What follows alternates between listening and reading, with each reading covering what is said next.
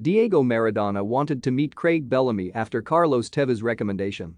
Former Manchester City ace Craig Bellamy was once summoned for a meeting with iconic World Cup winning captain Diego Maradona after the Welshman's then teammate Carlos Tevez sung his praises.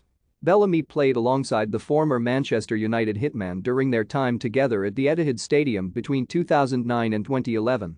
As well as forming an impressive connection and understanding with each other on the pitch, the Welshman also struck up a friendship with Tevez.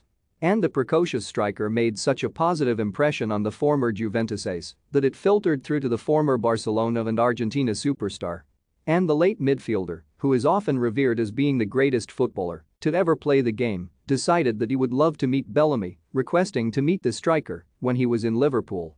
Read more. NBA star Klay Thompson goes full Jack Grealish in Warriors championship celebrations. He came into the training ground, and I was close to Carlos, Bellamy said to the Tubes and Ainge Golf Life podcast. I used to go around his house for food, he was a great guy.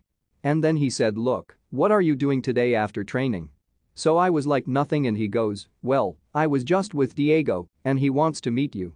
He's at Liverpool Crown Plaza, and he wants to know if you can come and meet him before he flies to Barcelona. I was like Maradona? And he said yeah, and I was like yeah of course I am, yeah I'd love to. Like that's one of my top 3 people he would like to go meet, you know. I met Mandela, I always wanted to meet him, and then Tiger Woods, so I was like of course.